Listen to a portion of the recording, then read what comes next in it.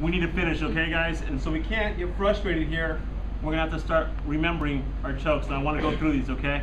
So the first one is the four-finger grip, grip choke. Okay, so 4 fingers here, as high as you can. All right, I'm like almost in the back where his neck is. This one, 4 fingers in over here.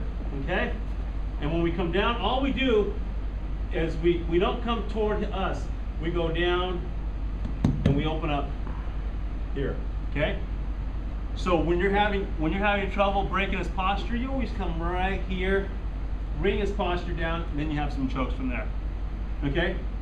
So now we have the choke, the 4-finger, and the 1 thumb in. The thumb that's going in has to be on the top. So we come up again, we're trying to finish it, and we can't get this grip. We go into this right here, the 1 thumb, and we got 1 thumb in. Okay, same thing, we bring them in, and we're just doing this.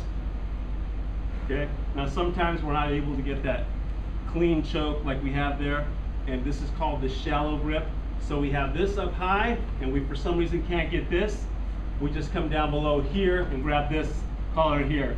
And all I'm gonna do is come up this way. Okay, so I have this, and all I'm doing is coming up. The focus is keeping this high, because this is where the choke is right here. Okay, you want it on that blade right there.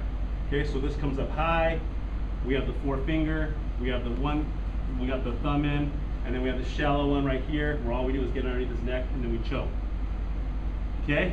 Sir? Yes, sir. Sir, did you ever put